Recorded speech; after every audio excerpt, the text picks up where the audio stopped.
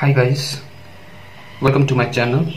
I'm Dr. Prashant and I've come up with another important topic for today, that is Hodgkins lymphoma.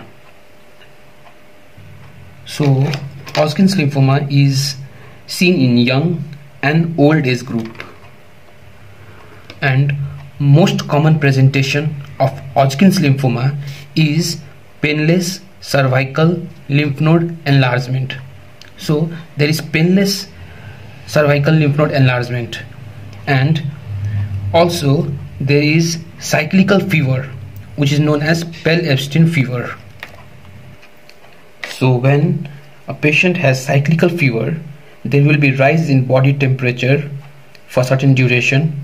It will come back to normal temperature, and after a certain time period the patient will have rise in body temperature again. That is, fever comes after cyclical pattern after certain duration. So it is also associated with 2 paraneoplastic syndrome. The 2 paraneoplastic syndrome is secondary amyloidosis, that is written as AA, and alcohol induced lymph node pain. So these 2 are paraneoplastic syndrome, which is associated with Hodgkins lymphoma. Now coming to the pathology, to see how normal B cell gets converted into neoplastic cell. As we have already said, that Hodgkins lymphoma is associated with Epstein-Barr virus infection. So this Epstein-Barr virus, it has a protein on its surface, that is LMP1 protein, that is latent membrane protein 1, which is present on the surface of Epstein-Barr virus. Now this protein gets attached to beta cell. So this is a beta cell. Beta cell has a receptor. So it has a receptor for Epstein-Barr virus, which is present on the surface of the beta cell, and this receptor is known as CD21 receptor. This CD21 receptor is also known as complement receptor type 2. So when Epstein-Barr virus attaches to CD21 receptor with the help of LMP1 protein, this will send a signal to the nucleus. Now, once the signal is sent to the nuclear transcription factor kappa beta will get activated. So nuclear transcription factor kappa beta, once activated, this will cause overexpression of CREL proto-oncogene. Okay, so overexpression of CREL proto-oncogene will convert the B cell into neoplastic B cell.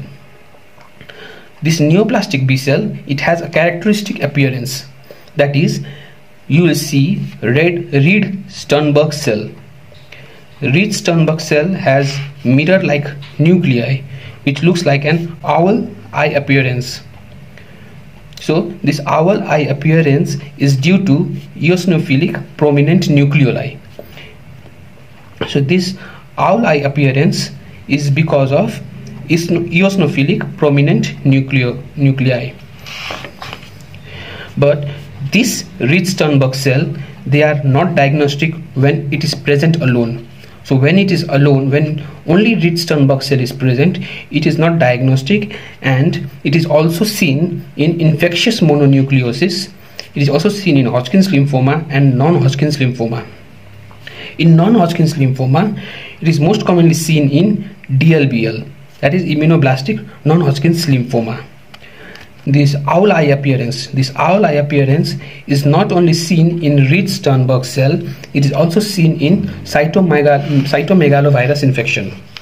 So owl eye appearance is seen in Reed-Sternberg cell as well as in cytomegalovirus. But the only difference is that in Reed-Sternberg cell, there is eosinophilic prominent nuclei, whereas in cytomegalovirus there will be basophilic intranuclear inclusion, which is seen in the nucleus as well as in the cytoplasm. So these are basophilic intranuclear inclusion, which is seen in cytomegalovirus infection. So now how will you diagnose histologically Hodgkin's lymphoma?